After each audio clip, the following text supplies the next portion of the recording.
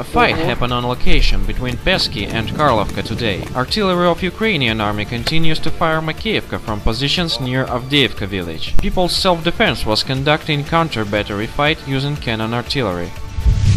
Russia's lower house of parliament, the State Duma, has positively assessed the new UN Human Rights Monitoring Report released Thursday, which urges an investigation into the use of cluster munitions by Ukraine's troops. We definitely welcome the report, but it needs to be more specific, detailed and probably harsher, said the spokesman representative of LDPR fraction Leonid Slutsky.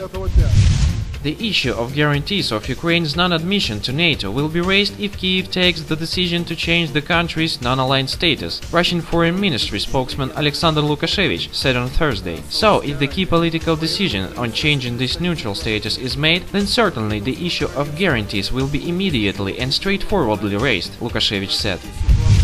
Tomorrow, November 21, 2014, there's a great demonstration of metal workers from the regions of southern Italy in Naples will take place. The event is devoted to express protest against the Job Act, the labor reform sponsored by the government of Renzi. Moreover, they protest against the reductions of the wages, the decrease of state welfare and the deterioration of living and working conditions.